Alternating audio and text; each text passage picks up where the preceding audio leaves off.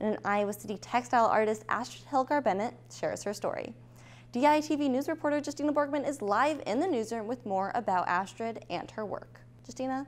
Thanks, Ashley. Astrid first shares her story of becoming a textile artist, starting back in college and finding her passions into the work.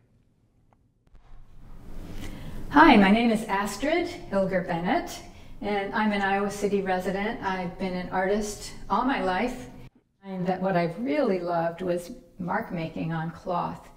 That I really loved how the brush felt when it dragged against cloth rather than paper.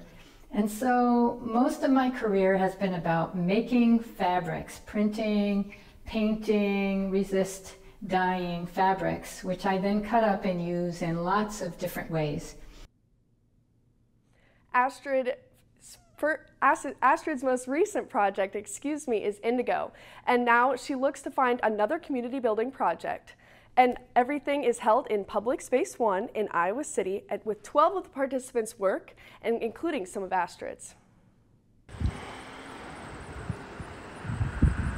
Doing this project now, I could make things and I could continue to build up things, but what is really exciting is about community building, about helping people find something they do well and get excited about it, and I've been doing that a lot.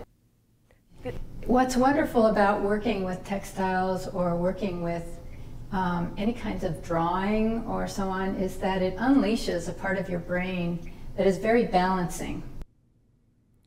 This Saturday was the closing event of the Public Space 1 exhibit and INDIGO, and now Astrid looks to find her newest project. From the Daily Iowa Newsroom, I'm Justina Borgman. Back to you, Ashley.